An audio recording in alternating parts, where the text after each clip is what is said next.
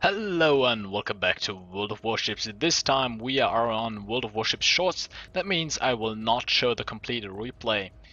Currently we are on the Estuary map in a started battle now negative. We still have 3/4 of our health and we pretty much have all the enemies up left here, and we still have a cruiser on half HP over here. So my plan is to move into this gap here to push into the base. But before I will do so, I will try to get a shot on this cruiser to actually take him down. Because fighting on two sides at once is usually not, well, it's actually not possible properly. So I'm keep checking where the cruiser is going, and now I'm just losing my hope here. He's actually turning right. It would be best for me if he would turn into me. That way he would be getting into my secondary range here, the yellow circle on the map. That way I could be guaranteed to take him down.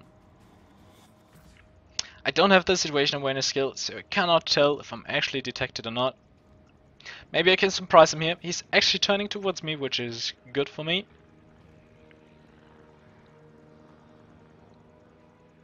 And he's also showing my broadside. So far I got high caliber and 195,000 damage. But the enemy team is still an advantage. And I only managed to get 5,000 damage done on these cruisers. This is seriously not good. Oh, and some other cruisers moving in on me and opening up on me as well. And now a mayhem just popped up 4 kilometers in front of me.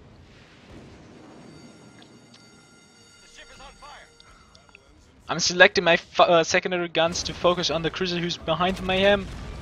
There we go, Indianapolis killed by my secondary guns. Now I took him down. Torpedoes incoming on me. I cannot evade the second one here. Focusing my secondaries on the mayhem. Took him down as well. Now only the Shorst is the next target here right now. Or is it maybe the Bunyoni? I don't know. Secondary guns are opening up on the Bunyoni. I see the torpedo, but I know I can no longer dodge it. So I decide to get my guns on the Shorst. He's broadsiding me. I get a decent dispersion. There we go. Tango down. Devastating strike.